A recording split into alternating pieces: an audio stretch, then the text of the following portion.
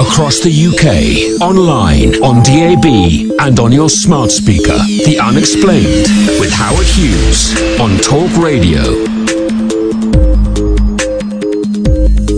Talk Radio. Talk Radio.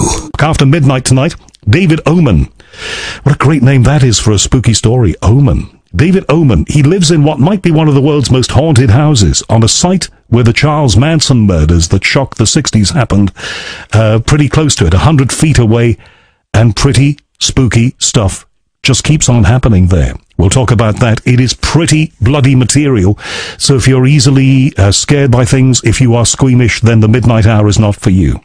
If you like this kind of stuff, then it definitely is. You can connect with us anytime here on Talk Radio, 0344 499 1000 by phone, on the Twitter, @Talk Radio, or you can text TALK and then a space and your message to 87222. Something's just fallen over there. No idea what it was. So get set for resourcefully rapid-fire roller coaster randomized reality radio for a Sunday night. This is The Unexplained. Dateline the 5th of July, 2020.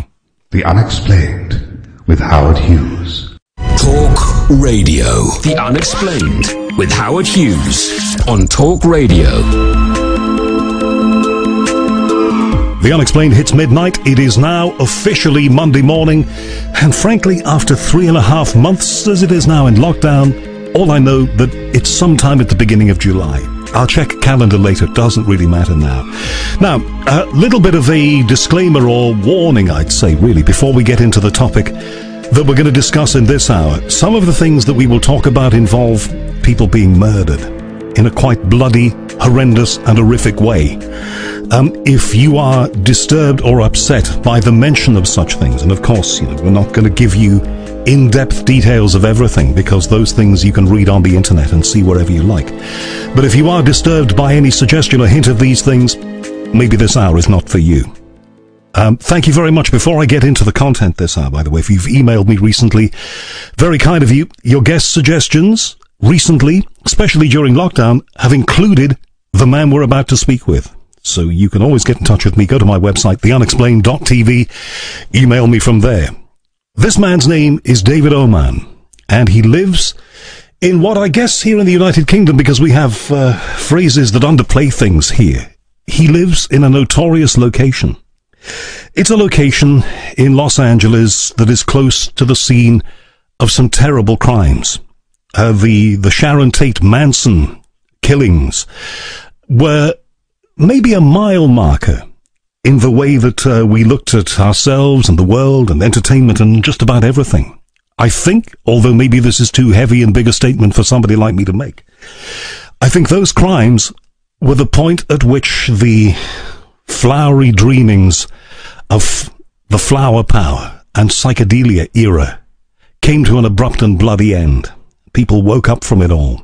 But if we are to believe what David is about to tell us, those crimes and a legacy that is very real and very tangible in paranormal activity.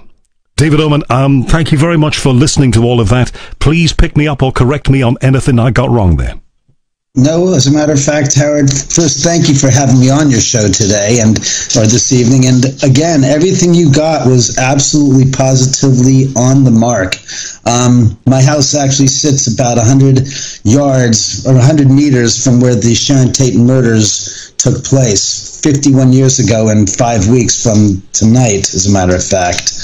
And my house is crazy, it has crazy activity. And I mean, I've had things happen that most people, as I've told them, would basically run out of the house and never return because of the amount of incidents that have taken place here that I've witnessed and others have witnessed. And it is, as you said, a tragedy. It's one of the most horrific tragedies of the 20th century on a small scale. When you talk about one person leading a small group of people to do such violent, vicious crimes and murders, it's kind of, as I like to say, it stained the history as we know it all over the world, because when those crimes took place and Sharon Tate was killed some 51 years ago, it wasn't isolated to just the U.S. that knew about it. It was a worldwide phenomenon. And why I say that is because in the time of doing research about the house and the area, I found newspaper articles back from 51 years ago in South America, South Africa, in Australia, in the UK, across the European continent, even I would have to say probably in Russia they might have even heard about her then, because just the notoriousness and the way that the crime was committed with such brutality and such a heinous manner that people were like saying, but she was 8.5 months pregnant, and they stabbed her 16 times. I mean, now, obviously, fast forward to the present day, I don't want to say it's common, but it's less scary, it's less traumatizing. But in the 1969, in that era, set up against the backdrop of the Flower Power movement and the peace, love, and war movement, etc., it ran diametrically opposed to that era. Well, it did. And as I said, David, it was the thing, I think, that made people wake up. It was like they'd been having a real nice dream. Maybe they'd been to a party or had a nice night out.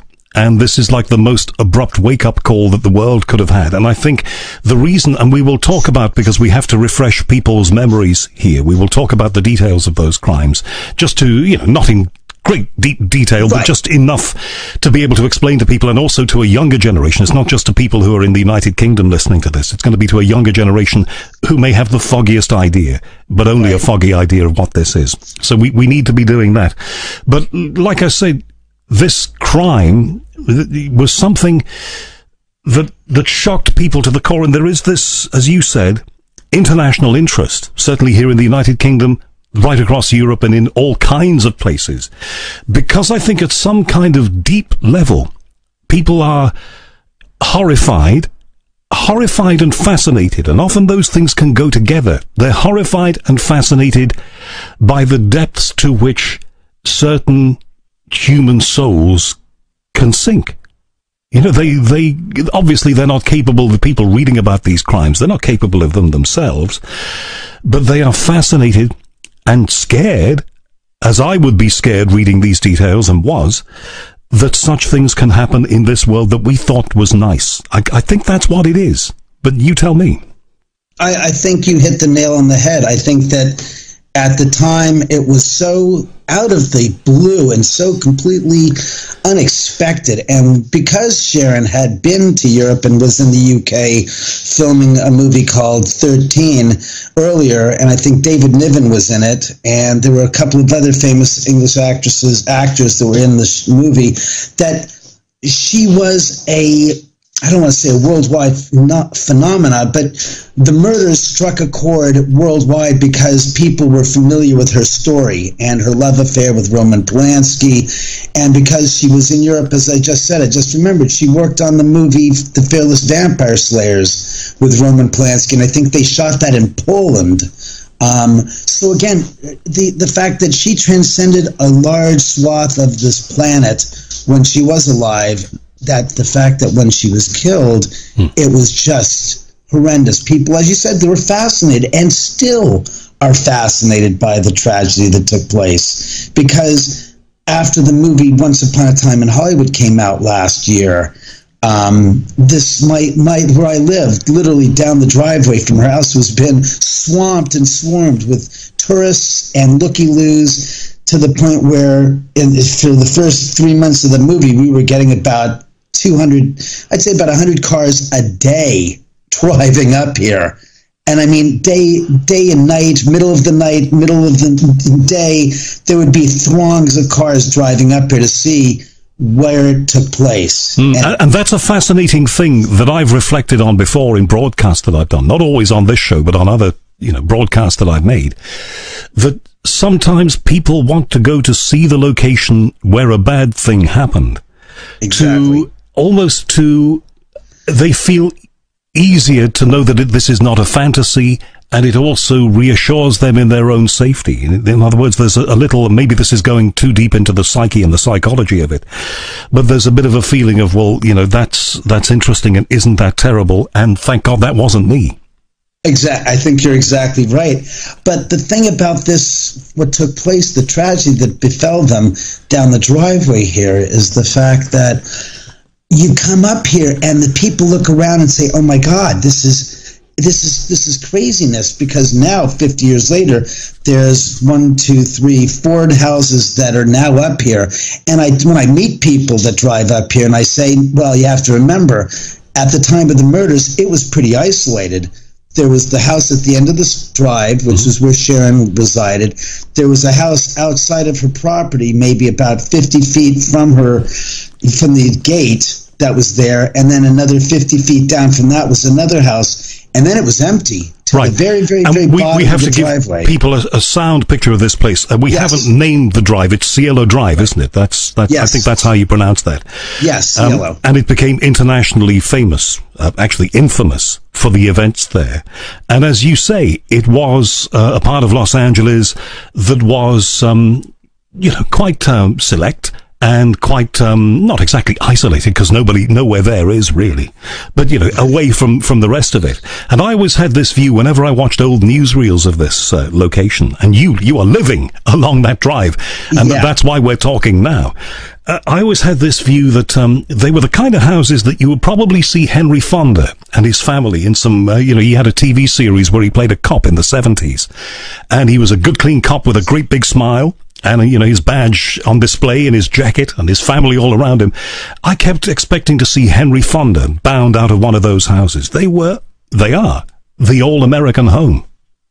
Yeah, well, as a matter of fact, the irony that you mentioned Henry Fonda is the fact that he actually was one of the residents at that house in the 50s, I do believe. Well, do you know something? I had no idea of that, isn't that weird synchronicity? All right, so that's the location. Yes. Give me the details then, just a thumbnail sketch of the crimes that will be central to that which we are about to discuss, if you see what I'm saying. Sure. Well, on August 8th, 1969, Sharon Tate and her ex-fiancé, J.C., bring the hairstylist to the stars, and we have to say Sharon Tate, just for those young people, those who may have forgotten, Sharon Tate, up-and-coming movie star. Right. Up-and-coming film star. She had done a few motion pictures. She was famous for doing a film called Valley of the Dolls, which was her dramatic film that she had done that was her outbreak film. She had done some other roles with her husband, Roman Polanski, one of them called The Fearless Vampire Slayers. Let's see. She'd done a movie with Tony Curtis. It was a film that was a beach film, so it wasn't high in content, but a lot of visual and a lot of B&B, boobs and bums, I think we can relate to that in the United Kingdom. Those words are quintessentially British, but better than the alternative. Okay, David. So she was in a variety of films, and obviously you have to do certain films to establish your career. If you have to do a jolly beach movie to get to where you want to be, then you do it. Exactly. And so she had done that, and she was coming up into her own as a very, very qualified actress from her serious dramatic role in, again, Valley of the Dolls. Well, on the 8th of August, the evening of, she and her friend J.C. bring her ex-fiancé who lived up the street, and her dear guest, I guess her best friend, Abigail Folger of the Folgers Coffee Empire, and her boyfriend, Wojciech Wojciechowski, were at the home at 10,051 Cielo Drive, which is at the end of the driveway from where I'm talking to you right now at. And Charles Manson had basically, who was a drifter and now a guru to a group of people that lived in the San Fernando Valley. They were called the Family. Him and his cohorts basically went upon the murder spree that started on the 8th into the 9th of August, 1969, and basically laid waste to Sharon Tate, who was 8.5 months pregnant, her ex-fiancé, Jay Sebring, their friends Abigail Folger and Wojciech Wojciechowski, and of course the odd person out that was not part of their group who was visiting the caretaker, William Garrettson, were all horrendously slaughtered at the house down the street from my place right now. Sharon was stabbed some 16 times. She had multiple additional lacerations and defensive wounds to her forearms. Jay Sebring was shot 5 times, was shot multiple times and stabbed to death. Stephen Parent was shot 5 times point blank range in the entrance of the driveway as he was trying to leave. Abigail Folger was stabbed, I forgot how many times, but a number of times, so much so that her white nightgown was stained completely red from the blood. I mean, look, this is, and we have to once again say to our listeners here, it is after midnight, so I hope you listen to what I said at the beginning of this, that if you find such details difficult, then tune out right now and come back later. But, this was, we have to tell you this because this was an horrendous crime. It not only shocked America, news got out really quickly, it absolutely shocked the world. But the thing about this, David, is, and I'm sorry just to jump in here for that reason and for this reason, Manson himself, and this was a fact that I'd forgotten until I did an interview with an author last year who'd written a book about the 50th anniversary of this crime. Manson himself was not actually part of that rampage. Right. He sent them on he gave them their marching orders to commit the crimes. And a lot of people said he's a psychopath. And I said, no. The difference between a psychopath and a sociopath is the psychopath enjoys and revels in the opportunity to get his fingers literally drenched with blood. The sociopath, on the other hand, derives a certain thrill of the ability to make other people do the deed, and in so doing, he has no physical blood upon his hands, even though he has instructed these people to commit the heinous crime. Charles Manson was a sociopath. David Omen, we're talking about the terrible events in Cielo Drive, Los Angeles, a long time ago, that left a deep scar and impact on the world and changed many, many lives. And the name Charles Manson, of course, written into infamy. But this all has a ramification today because David lives at an address on that drive that is deeply, he says, deeply haunted and almost possessed by those events there. More about this coming right up here on The Unexplained at Talk Radio. The Unexplained with Howard Hughes, Monday morning, straight back to David Omen in Los Angeles. And we were just concluding the story of Charles Manson and the events on Cielo Drive that horrified the world. Of course they did and continue so to do. And you were saying that Manson, the word I'm getting in my head is wannabe. He wanted to be famous. He was able, because this is Los Angeles, it was the 60s, he was able to associate with people who were famous. But it must have rankled with him massively that he didn't get to where they got and he didn't have what they had.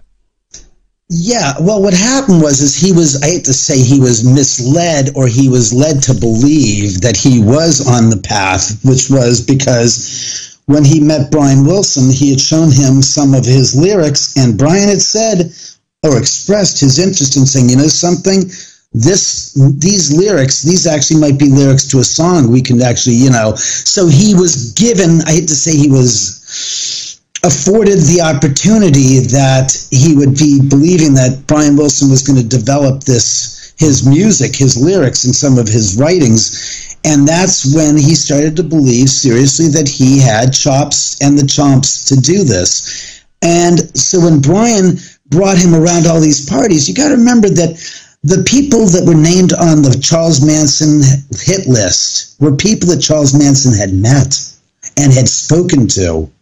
And most of those people he had come across because of the parties that he went to with Brian Wilson.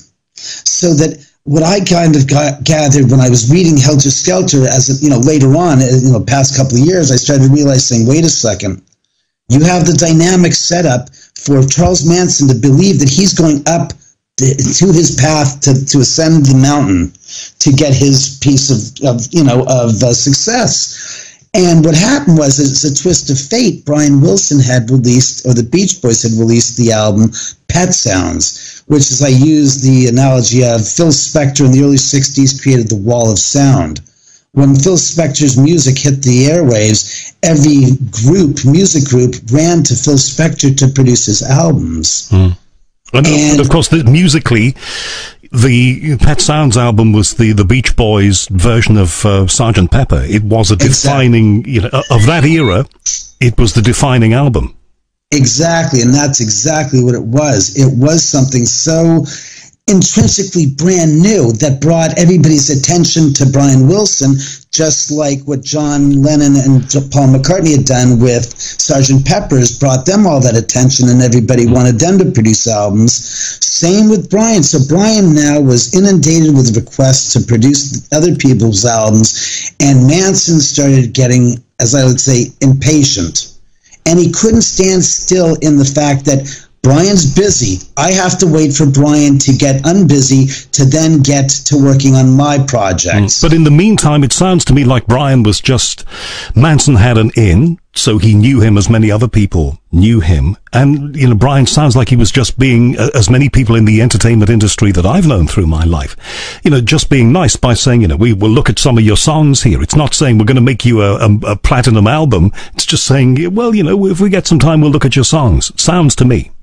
It was, but it was even further than that, because in fact, Brian did include one of Manson's songs on the album, one of the albums of the Beach Boys, apparently, and didn't give Manson credit for it. I don't believe. I think that was the story. But the bottom line is that no, there was a tremendous interest and curiosity from Brian Wilson. It was a two-way street in the beginning. Okay, all right. So here we have somebody then who has issues. Yes. And they're very serious issues, and those issues are principally the ones that you would see and experience, issues of resentment. I can't, in a city where people are famous, in the place where entertainment is king, I can't really be that. And I don't see why. This is not fair. So you've got all of that seething resentment, which I guess percolates through to this man's followers, because he's clearly charismatic in an evil kind of way. Yes. And then those events transpire. What exactly? Who was brought to justice for this? Because Manson didn't go to the electric chair for this. He wasn't executed, was he? No, well, they were all committed to the death penalty. They all received the death penalty in 1970 after the trial was commissioned. But what happened is that Manson and the others were basically had their sentences commuted to life in prison, but with the possibility of parole, because the California legislature in 1971 or 72 basically dismissed the death penalty. Right. So the death penalty was out of time, was abolished. Abolished, right. So what was it then? For Manson, life in prison? Life in prison, but they kept on coming up for parole. And a small tidbit of information that nobody seems to know, or few people know, is that after the murders were committed, and they started about midnight the 8th into the 9th of August, Friday night into Saturday morning, and they were finished. The murders were completed by about 12:30. Manson came back to the crime scene at about 2 a.m. with an accomplice to see the disposition of the crime scene. And there's some corroborating facts to this that people can figure and find out when you read the book Helter Skelter. Manson said to the family the following night, saying, "I want you to commit to be more witchy." And he was referring to the way the disposition of the crime scene was the night before. See, remember, nobody had cameras that were taking photographs on their cell phones of the crime scene, so Manson had no idea of what the disposition of the crime scene was had he not been there. And he basically said to them, "I want it to be done this way, with more this and more that." So he gave them specific instructions based upon what he had seen the night before. That's the one point of reference. The second is that the police know for a fact that somebody came back to the site between 1:30 and 2:30 in the morning, because the neighbors, or I guess there were witnesses from around the area that heard two men arguing late in the evening, and it was coming up from the Tate house, where at about between 1:30 and 2 in the morning. Secondly, Susan Atkins, the reason why the murders were so slow in being, how should we say, in the process of being uncovered, was because when Susan Atkins had described the crime scene to her cellmate, Ronnie Howard, She did not mention a word about the rope that was draped over the rafters and the beams in the house that connected Sharon Tate's body to Jay Sebring's body. And that's because they didn't do that. That was done after the murders were committed. Oh, hold on then. So yes. Are we saying that people admitted to something who hadn't done it? No. They admitted to what they admitted, but the disposition of the crime scene as she related it to her cellmate Ronnie Howard did not match the crime scene that was left after when it was discovered by the police. So, as you say, somebody else had been in there and had adulterated the crime scene. Yes, and Vincent Bugliosi, who a friend of mine who was a producer made a movie with, asked Vincent, and Vincent said, I know somebody came back to the crime scene after the murders were committed, but Vincent, to his dying day, didn't believe that Manson was one of the people that returned to the crime scene.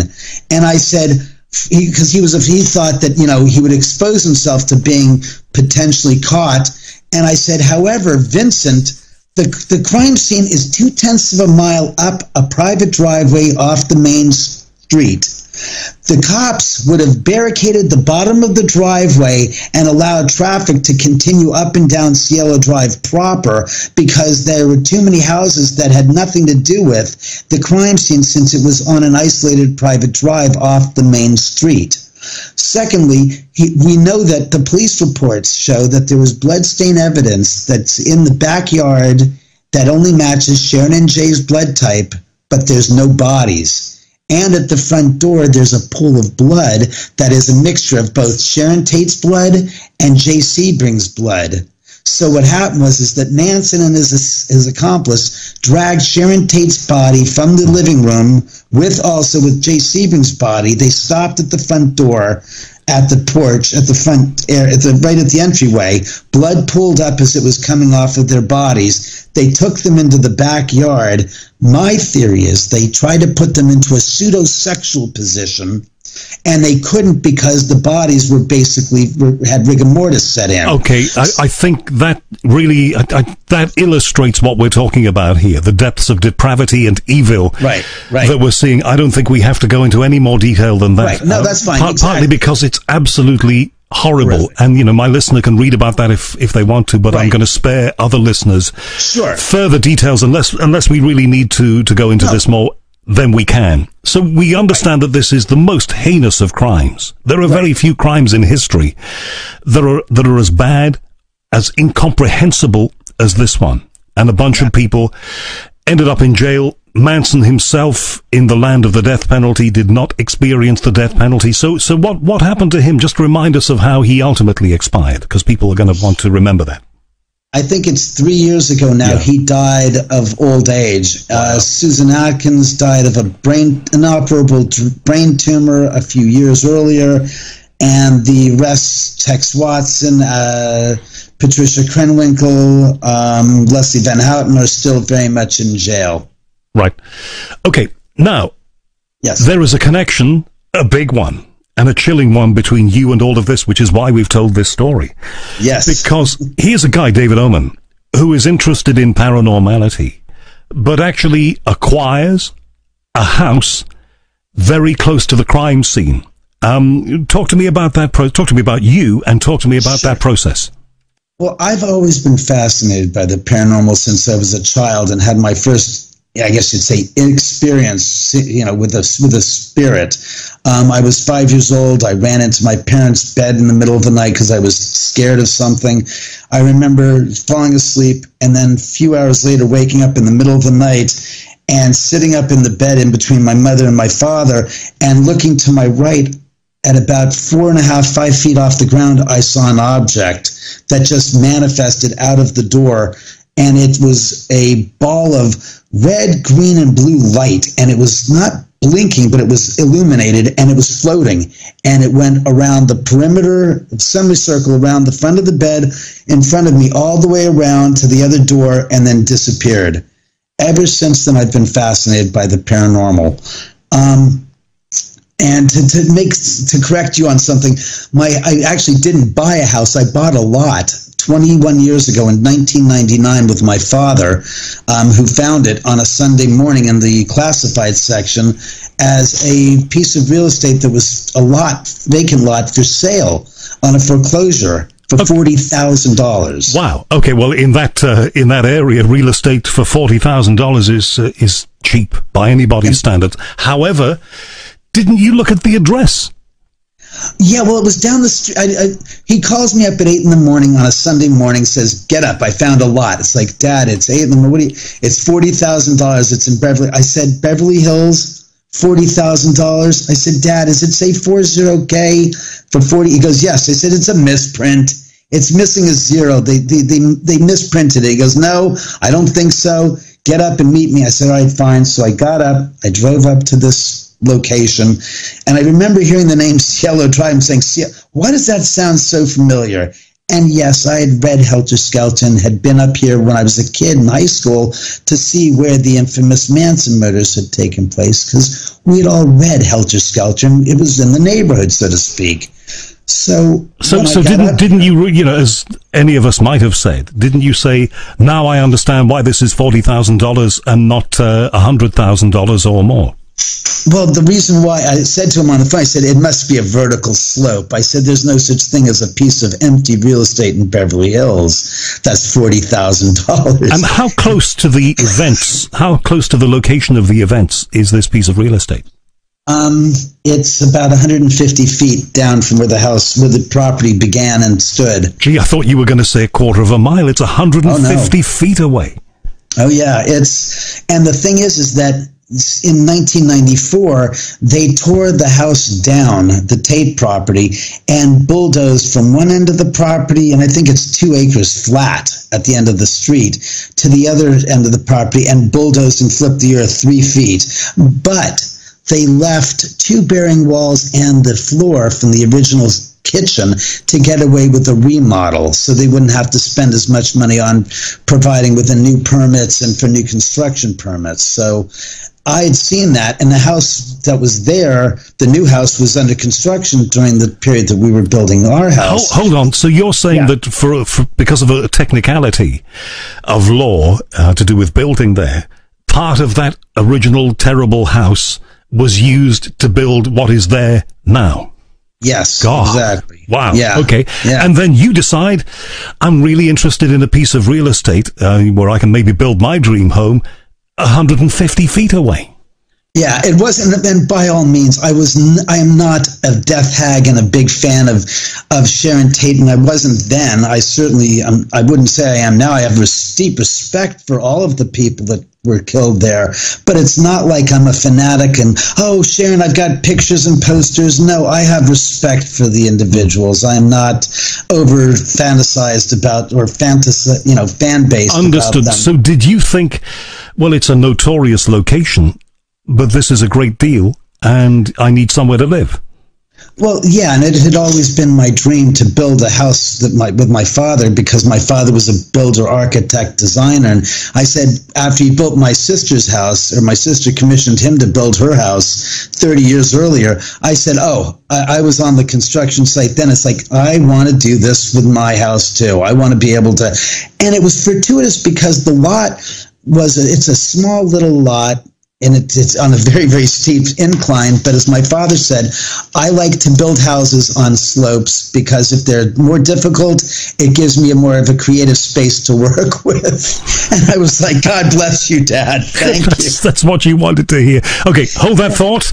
We're going to come back to this because what happened after that, not exactly entirely to plan. David Omen we're speaking with, and we'll talk with him a little more coming soon here on The Unexplained. Stay here. Online, on DAB, and on the Talk Radio app. Talk Radio. We haven't got a lot of time to lose here. Straight back to David Omen in Los Angeles, in Beverly Hills, who bought a plot of land adjacent to, very close to, the scene of a notorious murder. The most notorious murder of the 1960s, maybe one of the most notorious murder cases of all time, and the name Charles Manson etched into infamy, like we said. All right, David, so with the help of your dad, you built a house there. Yes, we did. And the thing is that when I first bought the lot, I had this weird feeling inside my head of like, I feel like it's almost, I hate to say this, it's fate that brought me here. And when I was walking around, it was like, I said, I love it up here. It's the same feeling of where I grew up in the hills above Westwood Village. And to me, I love the fact that there were animals, there was wildlife. We have deer, coyote, bobcats, mountain lions, and such. And I thought to myself, it feels like home. I just had that sense of, this is right. And during the construction, it was stranger because I'd be working on one of the floors, and the house is a 3-story downslope, meaning the top floor is at street level, and you go down to your second lower level, and then to your third lower level. And when we were doing the construction, it was like I'd be walking around, and I'd have this weird sensation that there'd be sometimes somebody walking up upon me from behind me, and I'd turn around and say, all right, and there'd be no one there. Wow. I asked my contract laborers, I said, look, you guys have been here now for 3 years. Has any of you guys had any weird experiences during construction? And one guy goes, yeah. I said, I was on the 3rd level 6 months ago in summer, and I heard voices and footsteps coming from the top floor at 6 p.m. when I was finishing up. So I come running upstairs to see you and your father, because your father was the head contractor, and I don't find anyone there. So I go out onto the driveway. I look up and down the driveway, and it's completely empty. And I said, well, yeah. I said, I come up here at like 6:30 during the weekdays in the summer, and it's empty because it's light and it's hot and no one's here. And he goes, yeah. I said, what do you mean? He goes, that's what I felt. No one was here. So he goes back downstairs, and he starts working, and 5 minutes later, his voices and footsteps again coming from the top floor. So he runs upstairs, and he's looking around. He says there's no one there. He looks around the entire floor, goes back downstairs, and he starts packing his bags. Within about a few minutes, he hears the footsteps coming down the staircase, louder and louder as they're coming down the 30-foot spiral staircase. He says they got so loud, they got to the landing. He runs out of the room adjacent to the landing and looks. He says there's no one there. But he says, then it happens. I said, what happens? He goes, this ice-cold breeze, if you could call it that. And he goes, it really wasn't a breeze, though. It was like a 2-inch wide band of ice comes whizzing across the back of his neck, below his hairline and above his shoulder blades. And he says the hairs on his body stood straight up, and he screamed, ados míos, ya me boy, which means, translate from Spanish, means, oh my God, I'm leaving. He didn't come back for some 6 weeks. I'm surprised he came back at all. Well, and I said to him, you can't. He goes, yeah. He goes, I had to get paid for the prior 3 weeks. I didn't get paid for it. It's like, he says, but from that point on, I was always the first one to leave the job site every single day that I was there from that point on. And I said, wait a second, that's when you were going to put in the tiles for the master bathroom, and you didn't get around to it. So after the 3rd week that you weren't here, I got so frustrated, I took it upon myself to put the tiles in the master bathroom. And let me tell you, as easy as these guys make it look to put in tile into a bathroom, I got news for you. It is the most difficult accomplishment to do if you've never done it before. And let me tell you, it is not as easy as they make it look, because to them it's secondhand. They know how to do what they've been doing a million times, slapping those tiles in. Well, if they're available, they want to travel the Atlantic. I live in an apartment that is desperate for total renovation. And if they're as good as that, then I think I need them here. Okay, so when this place is being built, people are having experiences. What were you thinking and feeling then? Well, I was thinking like, all right, I know there's some points in the house that have always given me a little bit of the willies in a sense, and there's certain parts of the house that we would go into that you'd literally step onto the floor, including my laundry room. You'd step 1 foot up to the step that's part of the egress, the walkway going outside to the outside of the house or to the water heater. And when you hit that landing, you all of a sudden feel like you're rocking back and forth on a boat, like your equilibrium's being messed with. And I mean, I used to feel it all the time, but it would come and go in certain parts of the house, and it would dissipate to the point where it's not there. Nope, it's now. Oh yeah, here it is. It's again. And other people would walk around the house and saying, something, I feel like this heaviness and a pressure on my chest, or I'm finding it difficult to breathe. I'm like having shortness of breath. And other people were feeling the experience of being cold spots that were literally moving cold spots. And we're talking no air conditioning, no heating, no windows open, just moving cold spots in the house where you could put your hand through a space in the air and say, oh, it's chilly there. And then you pull it out and it's like, nope, it's not chilly on the other side though. And then you put it back and it's like, nope, now it's moving to the left. And it just strange types of experiences that you'd say, that's not normal. And why did you since the Manson crimes did not happen on that site, why did you eventually make that connection? Well, what happened was after 2 years of living here, I started to feel, I've had enough experiences here with my own personal thing, with my dog. I had a Rhodesian Ridgeback named Sebastian. A little background, Ridgebacks don't bark unless there's a threat to their territory, and that's the reason why I bought my Rhodesian Ridgeback. He used to bellow at the front door as if someone was about to knock the front door. We'd open the front door up, there'd be no one there.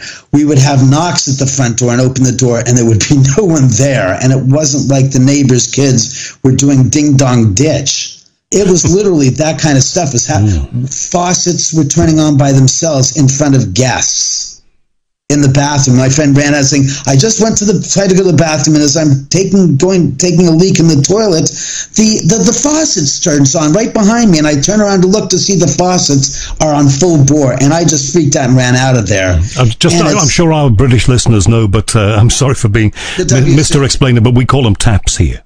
The taps, right. Yeah. And it's amazing because I had never seen that, and I was upset saying, all right, spirits, you did that for them. When are you going to do it for me? I want to be privy to this. I deserve to have the experience, not my guests. This is unfair. And people go, you're serious? And it's like, yes, I am darn serious. I want to experience a paranormal activity in my own home and not let it be known, that I'm curious. I'm not afraid. Let's see it. Let's have the action be brought upon us. So I brought in a paranormal research group in 2004. I think it was on the 9th of August. And they had never been here to the house. There was no history. I had not been on any television shows. I said, I want to do a paranormal investigation on the anniversary of the murders. Can you guys come over? So Rob Radowski and Alma Carey, their psychic, and Rob's wife came over to the house with another 2 people. And the 6 of us were, I guess early in the evening, about 5 o'clock, me, Rob, Alma Carey, and Rob's wife were in the house. Rob, myself, and his wife went outside to talk about something, and Alma Carey, the psychic, who was here for the very first time, was sitting in the dining room. I come back in the house 5 minutes later, and mind you, we're the only people in the house, period. There's no one else there. And Alma says, I just saw your girlfriend. And my jaw got a little slack down. I said, huh? What? And she goes, I just saw her. And she just walked downstairs. And I said, and of course, knowing what I know, that's not the case. So I said, I acted dumb. And I said, can you describe her for me? Instead of me telling her what I was about to say, which was, my girlfriend's not here. What are you talking about? And all that stuff to set her off. I thought, no, ask her the simple questions. What did she see? Don't make her feel uncomfortable. Don't make her feel like something out of the ordinary took place. Just go along with it. So I said, so what did she look like? And she says, well, she's about 5'5", 5'6". She had long blonde hair. It was pulled back behind in her back. It was pulled in like a knot at the base that then was going down, flowing down. I said, She goes, she was wearing a white sundress. She had naked legs, meaning she didn't have stockings. She had very shapely legs. She turned as she was walking from the den past the bar counter. She turned and she looked and she smiled at me and acknowledged me and continued to walk towards the staircase and made her way down the stairs. And I looked at her and I said, really? I said, you positive about this? She goes, as positive as you can be. Why? I said, well, because my girlfriend doesn't believe in the paranormal, therefore she's not here. And secondly, and more importantly, she is about 6 feet tall. She has long straight chestnut brown hair, and she's model-esque, but she is certainly not blonde. She is not 5'6". She is not, and she goes, well, I know what I saw. And it's like I said, I brought a picture that I had of Sharon Tate, a candid shot of hers. It wasn't a publicity shot. And I said, could this be who you saw? And she goes, that's who I saw. That's her. And my jaw dropped, and I put my hand in my face. I said, that's Sharon Tate. She died some 35 years ago tonight at the end of the street. And she goes, well, that's who I saw. And I was like, okay, that's it. And you're sure that these things did not happen just because you're living in a famous location, that drive, and it was an anniversary and you're all conditioned to it? Well, the thing is that I told Rob the story. I said, Rob, I don't want anyone, not even your wife, knowing much about this. But of course, Rob told his wife because his wife wanted to know. But I said, that's fine. He says, did you tell Alma anything? He goes, no. He says, we brought her up here and that was it. She came with us and we didn't mention anything about it. And she wasn't, paying attention to where we were going and looking at the street signs and stuff. So she didn't know any of this. And it wasn't, I said, I want to keep it under wraps so that she's in the dark, so that it's not overtly obvious that this is what she's creating in her mind's eye. Right. Okay. Understood. And one last thing, I had not been on any TV shows. I hadn't done any radio programs. This is the very, very, very genesis of this whole experience in the house. So there's no history outside of, as you say, the history, that took place down the street, but nothing related to the paranormal activity that is now known about the house and so forth. So you'd have to say it was the dark ages for this place. There was nothing known about it. It was an unknown. All right. Got you, as we say here. We've got 5 minutes remaining, so we've got a lot of ground to cover here. One of the things that has come out of paranormal and haunting stories that we've told here on this show many, many times is that they start in a fairly benign kind of way. People see things, they hear the odd bump, maybe something gets moved, maybe the temperature goes down, and that's it. Those occurrences at your place did not stop with those things.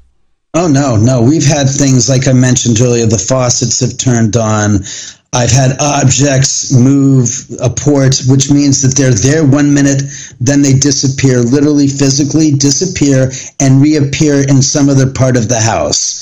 I've had objects slide on their own, move on their own. I had a glass of wine slide across the dining room table about 8 inches, 3/4 of the way filled with wine in front of 5 other people besides myself here for a dinner party. The curious point of that story is the woman had a direct connection to Sharon Tate as a child. And her family and Sharon Tate's family back in the day, we later on found out, in Texas, used to get together for picnics and parties and stuff. And it was kind of one of those things you'd say, oh my God, how did you not know? We didn't find this out until 2 days after their visit. So there are things that have happened here, and I like to say that benign, everything in the paranormal, people are going to hate me for this, but the fact is that it's about your perception to the incidents of the paranormal that create or tint the perception of it being good or bad, meaning that spirits aren't rattling chains and trying to scare human beings that are still alive. I do not ascribe to the Charles Dickens dramatical response to paranormal. So why do you think the spirits, and Sharon Tate in particular, are trying to reach out to you? Well, Lisa Williams, the famous English psychic, was here 14 years ago after I was on Ghost Hunters. And she saw the house, and she said to me that she was communicating with Sharon, and Sharon had expressed to her that she likes this house, that she likes me, that she wanted her story told. And so much so that about 16 years ago in 2004, on one of my walks down the driveway, I said out loud, I said, I need a break here. I need to get some kind of direction in my life. I'd like to find something that I can fall into that I really enjoy. I've done so many different things. And Sharon's spirit gave me this vignette of a guy, myself, driving up the driveway past the second house and seeing her apparition there. And I wrote this incident down, and it turned out to be the first of many experiences or visions that I had, courtesy of Sharon, to create the story House at the End of the Drive, which is the movie that I produced and co-wrote about this man that buys a house on a private drive down the street from these terrible murders, but the spirits are trying to get closure and get something out of the new homeowner. So effectively that person is you. And just quickly, because we're coming to the back end of this, there's never enough time to do these things, but what do you say to people who say that Sharon Tate died in the most horrendous circumstances, and really, if you believe that she's around you in this place, you shouldn't really be, some people might say it's bad taste for you to be talking about this? I think that those people are how she's turning a blind eye to the people that are out there that have created this cottage industry about demythologizing Manson's partaking in the murders and these people's culpabilities and looking for responsibility other than those that committed the murders. In other words, you're saying that by revealing what you think is going on where you live and by doing the things you've done, you're keeping that story out there so people don't blur it. Right. I'm here basically, in a sense, well, beyond the Sharon Tate victims that visits the house is visited by thousands of other spirits as well, which we found out. But for my part with Sharon, I'm here basically as a mouthpiece to venerate her memory. Okay. And to remember their memory as people, not as victims, but as people that had lives ahead of them, and that they should never be dismissed as such, more than a footnote to history, as they have been so far in the portrayals of them. Okay, I hear what you say. I totally understand what you're saying. And you say other things happen there. We've only got 60 seconds, but can you give me an example of, something that my listener might find scary? Yeah, well, I saw the apparition of Jay Sebring, one of the victims down the street 15 years ago, about 7 months before my mother passed away of pancreatic cancer. And his apparition did not look anything like the way he was dressed when he left this earth and when he died. And also, he didn't look as terribly morbid and disfigured as he was when he was killed. So people should realize that spirits are coming back to visit you, to see how you're doing, to check up on you, to say hello, to be there for you, not to be scaring you. Well, I think a lot of people who live in houses that may have apparitions and stuff like that are going to be very pleased to hear you say that. If people want to check you out online, you have a great website. What is it?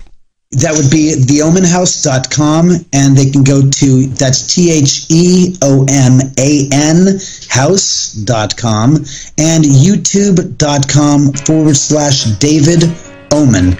And of course, my book, GhostsofCielloDrive.com, for the new book, Ghosts of Cielo Drive. David, we'll talk again. Thank you very much for doing this with us.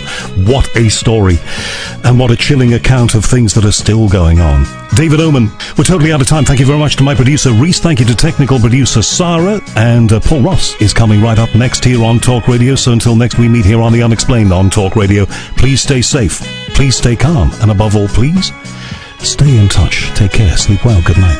Across the UK, online, on DAB, and on your smart speaker. The Unexplained with Howard Hughes on Talk Radio. Talk Radio.